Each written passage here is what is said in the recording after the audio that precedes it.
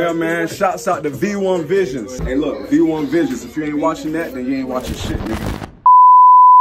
Back to the childhood, man. You had any siblings? Yeah, came from a large family.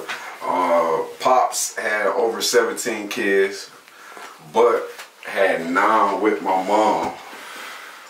And then that's a whole nother story, the rest of them. But yeah, we got over 17 kids, man. 17 siblings. And I'm the last born on top of that. Okay, and what about the first? The firstborn, KeWanie, he passed away. He the reason why this whole music thing started. He the reason why he right here on me. I don't know if niggas can see that or not. You know what I mean? KeWanie. That's him. That's New York and Kingston, Jamaica. That's where he was top dogs at. You know what I mean? He ran through that shit. But yeah, he the reason why I do this whole music shit. He if y'all heard of Lost Boys, Mr. Cheeks, Lights, Camera, Action, all that, he was with them. He was part of that group, you know. And he brought a lot of light to E-Town. He was one of the first people from Edenton, North Carolina to actually be on TV, bro. Like MTV, BET, Apollo, all of that shit. You know what I mean? So, radio station at ECSU, he was the first one to have it. Reggae Splash at ECSU. First Reggae Splash in Virginia. So when y'all hear Reggae Splash and 103 Jams and all that shit, my brother started all of that shit, bro. Yeah. KeWanie, rest up. So your brother, man, how did he pass away? He got shot. He got shot in front of my front of the house on Carter Street here in Edenton. And it was over some jealousy, basically, bro. Jealousy, man. Niggas that wanted to do music basically didn't know how to approach and say, put the shit down and say, look, man, let's just do music together. They wanted to be on some beef shit. It was street. It started from some street shit, then they wanted to do some music shit, and then they came. My brother wanted to throw hands.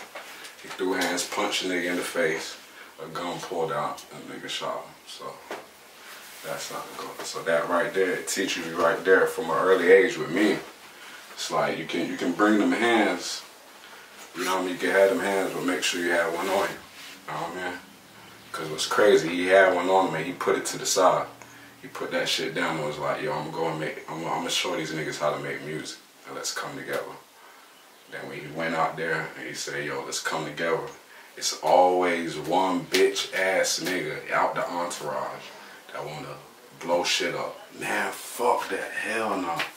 Ain't no peace shit. It ain't over till I say it. So, boom, punch thrown, boom, shot fire.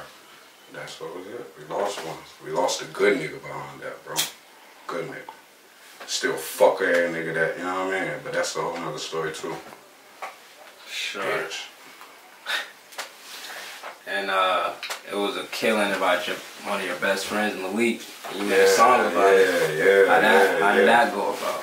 That went about, I mean, the song speaks for itself. But Malik was one of them dudes. He was a dude that every time he see me, bro, he was like, yo, dog, yo, that joint right there, you need to keep doing, bro, you got it, bro, you about to do it. Boom. And then to see his last video that he did, he bumping my shit and he having fun, counting his money, he playing my shit. Man, that shit, boy, that shit send chills to me every time I see that shit. And that's, yeah, R.I.P. Malik. So yeah, I had to do that. And that with that song, it was basically I was letting out what was inside, and I basically let out what everybody wanted to say, but I guess they ain't want to say it. But I'm gonna say it. The fuck. Yeah, we don't, you know, that's it.